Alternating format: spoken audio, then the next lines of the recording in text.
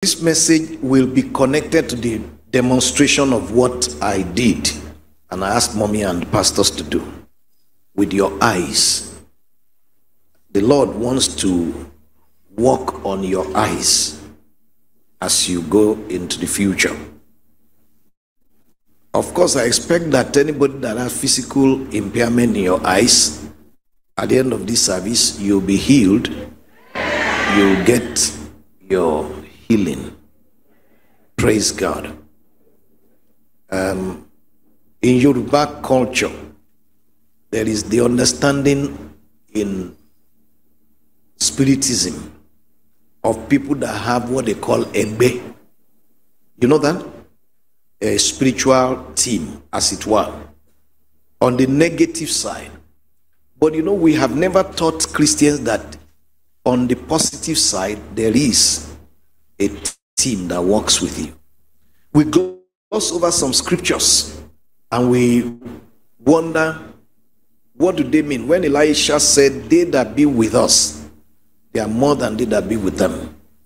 In Genesis 32, when Jacob saw some people coming, he said, this is God's company, and he named it, that place, Manahim, 2 camps. So there are 2 camps. So we are actually the people that have the original spiritual team. You are not alone as a child of God. But most of us don't walk in partnership and tag team with that spiritual support system. So this is a journey in understanding that we are on. Did you get what I'm saying? I said you should open your Bibles to 2 Kings chapter what? Chapter 4. Okay? So let's see where this is taking us. And I'm reading from verse 1. Now there cried a certain woman of the wives of the sons of the prophet unto Elisha, saying, thy servant my husband is dead, and thou knowest that thy servant did fear the Lord, and the creditor is come to take unto him my 2 sons to be bondmen. And Elisha said unto her, what shall I do for thee? Tell me, what hast thou in the house? What do you have in the house? And she said, listen, thy handmaid has not anything in the house except a pot of oil. That's what she called it, because that is what it looks like to her. You cannot succeed with God better than the way your eyes see things. And that's where this message is coming from. Are you hearing me? Now don't forget, I made the statement that the things that operate in the calling of the called must become a spirit in the life of the believer. Do you understand that? So God will always have men that will do incredible miracles among us, real miracles that shake people, to give us a picture that God is alive and God is real, but also to become a spirit in our own lives. Did you hear what I said? So don't waste your journey. Don't do it. In the course of teaching and ministering, I try to teach and limit my teaching to experiences that is available to everybody. But occasionally we have ministrations and situations that you have to step out of that realm into the realm of the calling. Do you understand? But it's to let you understand that God wants to have that spirit in you. So when you see, the Lord showed me this, the Lord showed me this. What we do in church, what we did this morning, it's God's intention that that become a spirit in your life. Do you understand? It didn't say you are going to minister like that. I hope you understand that. But you are going to read life like that. I hope you understand what I said. Praise God.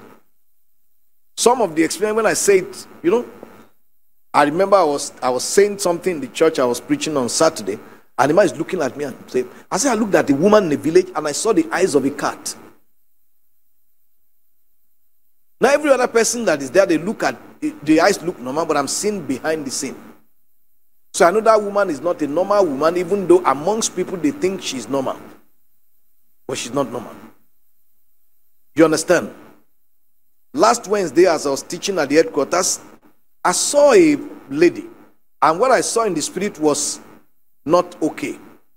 And then I made a statement just some seconds after I saw that. And that lady got so angry, furious, and packed that thing. And lady that sat beside me, so I smiled.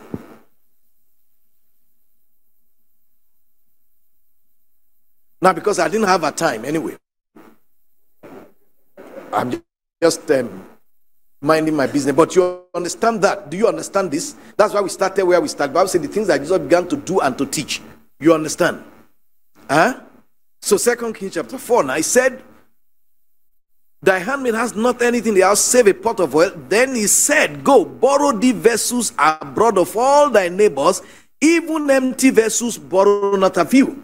Now let's put our finger there and compare this particular story to another one in Mark chapter 6. Put your finger there and you understand the same thing is what I'm dealing with.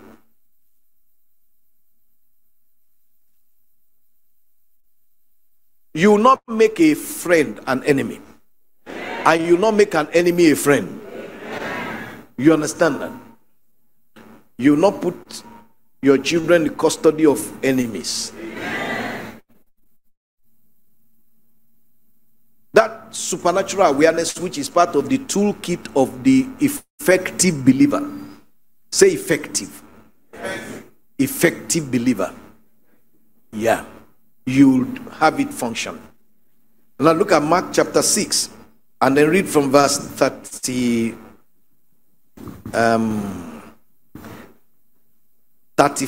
And when the day was now fast spent, his disciples came to him and said, this is a desert place, and now the time is far past. Send them away, that they may go into the country round about and to the villages and buy themselves bread, for they have nothing to eat. Look at that. And he said unto them, give ye them to eat. And they said, shall we go and buy 200 penny worth of bread and give them to eat? He said unto them, how many loaves have ye? Go and see. Now the last phrase, go and see. Say, I will go and see from now. Oh, you didn't hear me? Say, I will go and see. Not everybody that looks sees. In fact, when I was starting out in ministry years ago, this was one of the passages that Lord gave me in John chapter 5, the John chapter 5 version. He said, read it very well and note this: in the course of your ministry, you must understand the things that you will need money to do and the things that I will do. I hope you understand. Money will not separate. And I learned not to worry about the things that I can do. The ones that money will do, he will supply the money. The ones that he will do, he has never failed to do his own part. Now look at what he said here. Go and see. And then they went. If you read the rest of the story, I'm sure that all of them saw that boy with 5 loaves and 2 small fishes. But to them, it was nothing. Similar to what that woman said in 2 Kings chapter 4. Is that okay? It is that God wants you to carry from this service. Do you understand what I'm saying? It was this same problem that caused them to miss the promised land. If you look back now, because you must put these scriptures together. They said, we saw. Everybody say, we saw. We saw the giants there. Did God show them the giants? Who showed them? Very key. What do you see? Is a common phrase in the Bible, but we didn't think of it the way that God is saying it to us today. Because what you see is how you are. And God wants to change how you are, to see life exactly how God sees it. What you call a problem, God call it an opportunity. Why? Because it's God. What you call a nobody, God call it my weapon. So they said, give them to it. He said, give them. He said, what are you, even if you buy 1 year's salary worth of bread, it's not enough. I said, go and see. And so they went, and eventually Andrew had a gift that we have not respected. The gift that I'm talking about, the gift of eyes. The gift of eyes. Eyes that see. Eyes that see correctly. Now, you know, it was Andrew that brought Peter to Jesus. And he saw this boy with 5 loaves and 2 small fishes, and said, okay. And he came. Boy. Now watch where he brought the boy from. When he saw the boy, he saw. Master said, this is all that we have, so let's bring it. And he began to bring it. And the devil was working with them all the way, talking to him, trying to change that sight. That's what the devil is still doing. To change what God showed you, or give you what is showing you in that situation. And then he said, when he got to the master, he said, here is a lad with 5 loaves and 2 small fishes. What are they among so many? Very similar to 2 Kings chapter 4. Did you hear what I said? Praise God. May God touch you where it matters. Amen. Today.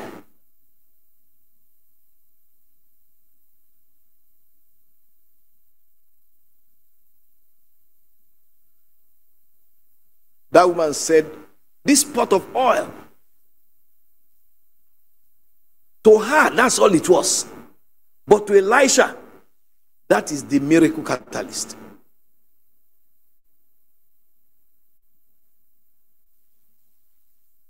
Everybody always have something in your possession that can open your tomorrow to God. Everybody. But this is the attack of the devil against it. He said, bring them to me. Just like this woman. Go back to 2 Kings chapter 4 now.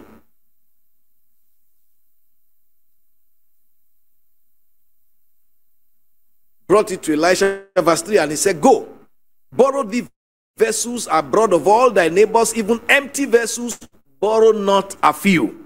Now we have preached so many things from this passage. I preached a lot of messages from it. But this morning the Lord wants me to talk to you about your eyes. The gift of eyes. The gift of eyes. You know the rest of the story. The woman limited God just like Peter limited God. But we must not limit God. Because what you see is going to determine what you are going to become, what you are going to have, how far you are going to go, right or wrong. Praise God. Go back to Genesis. I know I didn't complete the story. I just wanted to focus on that part. This thing looked like something to the woman. It looked different to Elisha. What's the difference? Because of the anointing that he carried in the calling.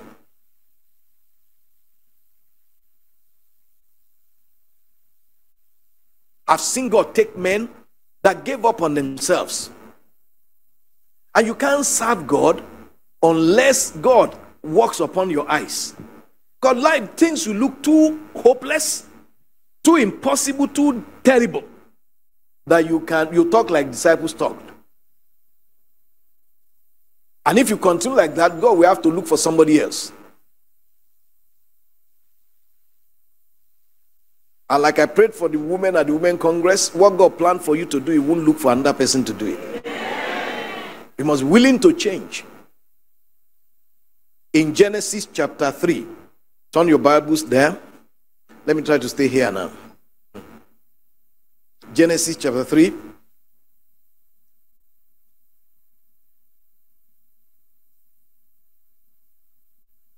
Verse 1. Now the serpent was more subtle than any beast of the field which the Lord God had made. And he said unto the woman, now notice this, he said unto the woman, this is a supernatural communication. Are you hearing what I'm saying? This is what? A supernatural communication. And God's plan and God's goal is to work until what is supernatural in the calling becomes the spirit flow in your life. Is that clear? And said, yea, as God said, ye shall not eat of every tree of the garden. And the woman said unto the serpent, we may eat of the fruit of the trees of the garden, but of the fruit of the tree which is in the midst of the garden, God has said, ye shall not eat of it, neither shall ye touch it, lest you die.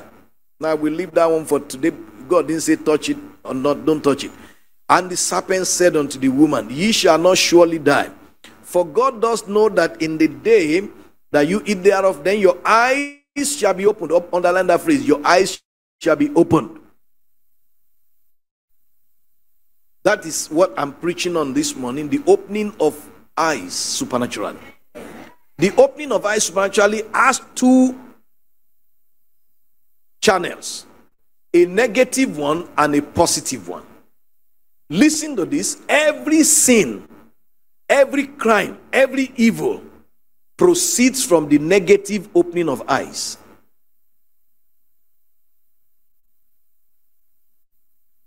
Every great result, recovery, achievement comes from the positive opening of eyes. There is a negative supernatural opening of eyes. Did you hear what I'm saying? We have had the painful task of ministering to girls that their own biological father disvirgined. Say, yeah. But now, the question is, how did a daughter look sexual to the father?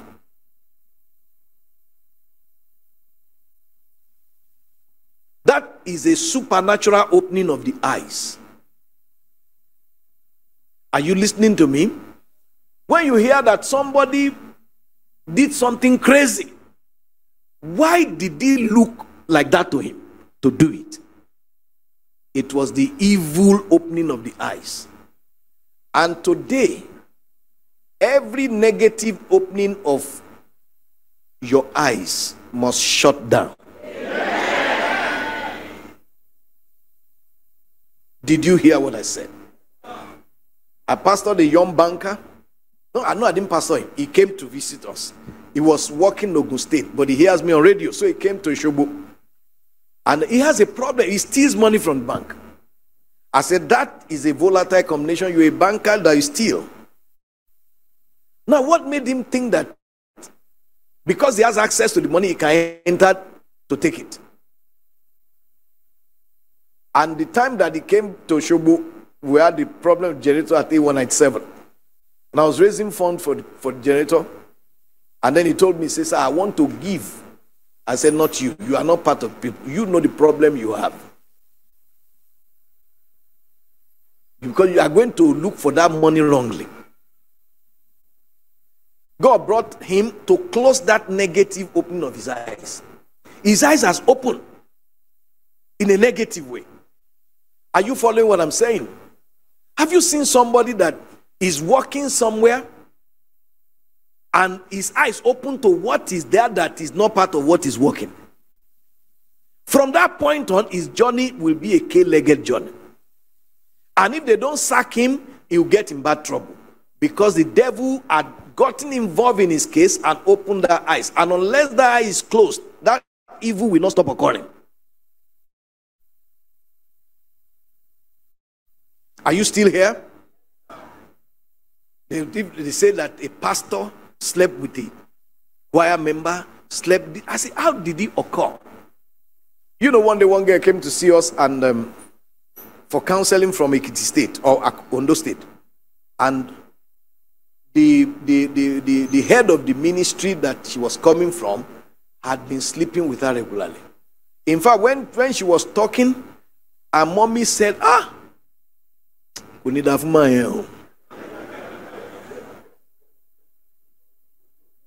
You know, the first thing is that when that girl came, she was waiting and waiting for the time that in the church they will send for her to come and see the pastor. Because that's what that man does. So her eyes is open in a negative way, expecting that she never got the call. So when mommy sat with her and she began to open up, you could see the damage that that person had done for her. She is now looking at every pastor with her eye. And that had to be closed in divine healing and forgiveness. Are you following what I'm saying?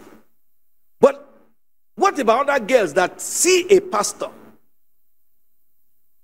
as a sexual object?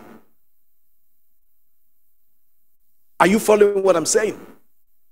Lester Sumar, in his teaching years ago, said in an assembly, at least 10 women are speculating of having an affair with the pastor. That's a strange number. Praise God. Now, if we apply it here, who are the 10 women that are applying that are doing that? You say, what? You can only know about yourself. Are you following what I'm saying? Praise God. One day, 2 girls came to work in the office, because people come to work in the office regularly, and then occasionally when I'm meeting with them, mommy is there. She was introducing these 2 girls. So I told mommy, I said, this girl, this one is innocent, this other girl is not innocent. She said, what do you see? I said, there's something about her. She's opened to a realm of interacting with men that is not godly. I could see it in her eyes. And that's exactly what played out with that girl. I hope you're following what I'm saying. Now, of course, she wasn't planning to sleep with a pastor, but she's looking in a way that the other girl, they are colleagues, but they are not the same. She needs help to close that eye down. That's where the problem of the human race started from. And if you look at what the Bible said in Genesis chapter 3, the next verse, what does it say? After where the devil said, God knows that in this, and the woman, Bible said the woman, read it.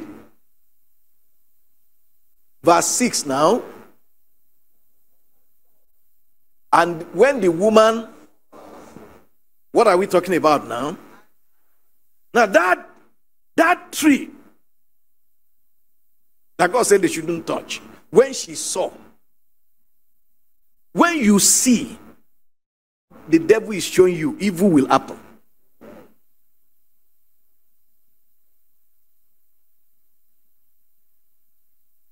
To be a safe Christian, you must be a blind person and a sighted person. Blind in the sense that what the devil is showing men, you are blind to it. And what God is showing men, you can see it. Did you hear what I said? One of my pastors, a medical doctor, told me,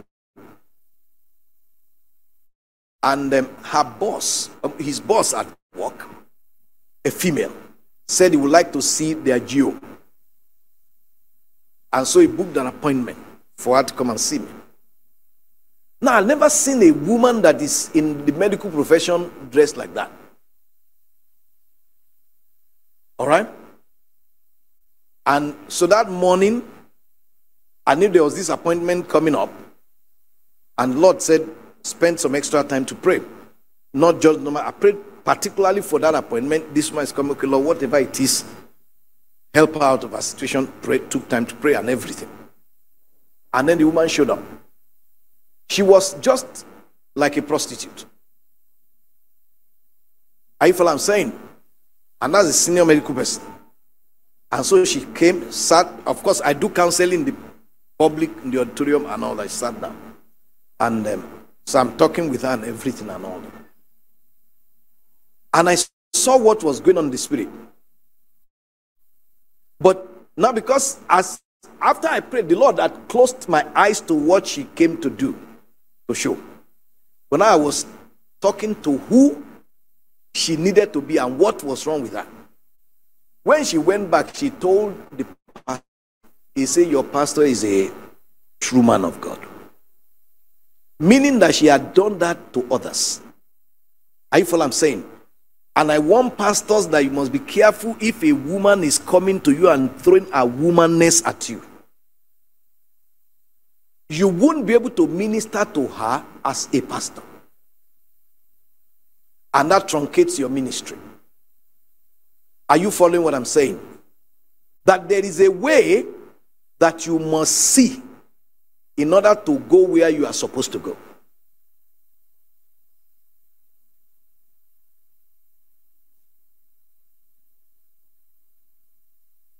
What makes a minister to turn the people of God into economic material? The devil has showed him what should not be seen. So that blindness must happen to you. He said, who is as blind as my servant? There must be a divine blindness to what Satan is showing. It could also be like the Numbers chapter 13, when they sent 12 spies to the promised land, and the devil opened their eyes to the power of the enemy. These are the same enemy that God had defeated. So what are they seeing there? We are not able to go into it. Why? They are seeing the wrong things. Are you following what I'm saying? One day at Toshobu, I finished service, and I'm sitting down with counseling people. And this time, a number of our pastors, they just came from medical school that time to Toshobu.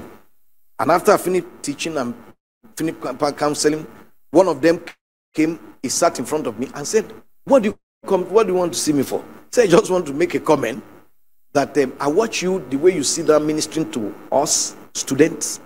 I didn't know he was sitting and watching my interaction with the student, talking and spending time with them, encouraging, counseling, ministering, and all that. And he said, are you not wasting your time talking to us ordinary students? It never occurred to me. And I said, I'm not talking to students, I'm talking to your future. Something hit him. Now, first thing that occurred to me is that he has to come out of that mindset, because if he becomes a pastor, he won't give time to students. But that's the way he sees them. Are you following what I'm saying? And today is one of my most trusted pastors. If I forget something in my house and in my bedroom, I can give him the key to go there. And every time when I get on that subject, I can see the embarrassment on his face. That I wish I never did. No, he had to go through that road so that his eyes can be closed to that. Because that is what the devil is opening his eyes to. That's what has affected some people. He sees people in their physical status. So he gives more attention to somebody that is wealthy and less attention to somebody poor. The same blood of Jesus saved everybody. Are you following what I'm saying? Why you must not be intimidated by the wealthy and the highly placed, you must not despise the lowly and whatever. God is working in everybody's life. And he needs you to see them the way God sees them. Are you following what I'm saying? In fact, one of the things I found out in ministering to people is to find out that some of the most successful, wealthy people that are ministered to, they have the same kind of, in fact, some worse problem than people that are poor. And nobody believes it. Nobody believes that the wealthy can be crying in the secret. Nobody believes that somebody can be this successful and have this problem in their lives. Because that is the way the devil wants you to see that person. Most people around the successful don't see them in any need. They just see them as someone they can take from. Are you following what I'm saying? And they may be dying inside. If you're going to reach out and minister them, God must open your eyes to see them correctly. Are you hearing what I'm saying? You know, God can send you to your boss with a word that meets his need very strongly. But to do that, you have to see him the way God sees him. Praise God. Ministry follows that correct sight. If you don't have that sight, you don't have effective ministry. You will have a lopsided ministry. Are you following what I'm saying? A pastor sees a man that wears a big dress and he changes his subject to sowing seed. Are you following what I'm saying? Now that is crazy. When God wants to reach out to people and minister to people. So are you still here? That what is supernatural in the calling must become a spirit flow in your own life. That's where we're going. Let's look at some other scriptures here. 2 Kings chapter 6. Now you see that Genesis 3:3. That is the negative opening that woman saw based on what the devil is saying. Now you must begin to see based on what God is showing. Did you hear what I'm saying? The kind of sight that caused that woman to move from doubt to faith, to begin to pour oil from a bottle and began to fill vessels, fill vessels, fill vessels, fill vessels, fill vessels, fill vessels, fill vessels, fill vessels, fill vessels, fill vessels, fill vessels. When I started the ministry and I was ministering to students, God said, go to Shubu now. And he was bringing the Lautech students from Ugbonsho. They are coming for their clinicals. He brought a pastor to meet with them, to grab them and harness them for destiny and ministering to people. It was that sight. I said, begin to point to them. Begin to point to them. Begin to point to them. Begin to point to them. The pastor in Houston today came to church as a primary 3 student with his older brother. Just tiny thoughts like that. Begin to point to them. Begin to point to them. Begin to point to them. If you don't see what God sees in the lives of people, you cannot reach them correctly. You cannot help them correctly.